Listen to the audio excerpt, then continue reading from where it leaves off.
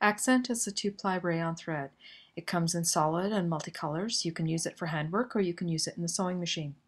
Rayon has a sheen to it, so when you want to add richness to a project, Accent is a really good choice. Spagetti and Fruitti are 3-ply mercerized cotton threads. Spagetti is the solid color, Fruitti is the multicolor thread. Cotton thread has a natural luster, but when used in your project, the finish can make it appear matte. This particular thread can be used for handwork or machine work, and when you use it in the machine, it produces very low levels of lint. When you're machine sewing with 12 weights, you need to use a 90 or a 90 top stitch needle. You need to adjust your top tension a little bit. You'll need to experiment with that and slow down.